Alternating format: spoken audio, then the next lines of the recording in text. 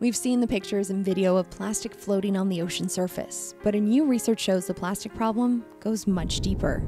A study out of the University of Manchester found record levels of microplastics on the seafloor, with up to 1.9 million pieces in just 1 square meter. And while this particular sample was gathered off the coast of Italy, researchers tell us this is a global problem. In fact, right here in Canada, studies have shown the seafloor is littered with microplastics, particularly near coastal communities. In terms of the British Columbia, we do have research that's being done in the area, but also monitoring studies to learn more about how these pollutants are distributed in sediment, in mussels, and in seawater, and it's called the pollution tracker. It's giving us more information about how plastics are moving around in the ocean.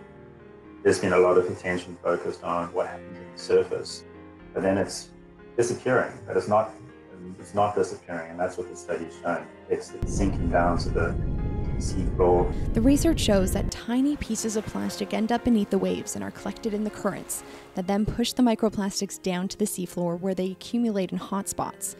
Here, they are confused as nutrients for important bottom dwellers. We also found those microplastics in the resident zooplankton. So not only we find them in seawater, but also in the bottom of the food web. Organisms that are essential, they form the base of the food web, and they're very important for the entire productivity of the ecosystem. Researchers say the next important question to ask is what impacts these microplastics have on the plankton. We have quite a long way to go in terms of really understanding how plastics are consumed and what happens post-consumption. What are the effects of toxins that are associated with those plastics? And while scientists say it's shocking just how much microplastics they found in one of the deepest places on Earth, there is a bit of a silver lining. Now they have more insight into how plastic moves and where it's coming from. OceanWise is currently working on a 2-year project called the Microfiber Partnership, where they're working with government agencies to look at the path of microfibers and where they can interject to prevent them from ending up here in our oceans and eventually here on the ocean floor.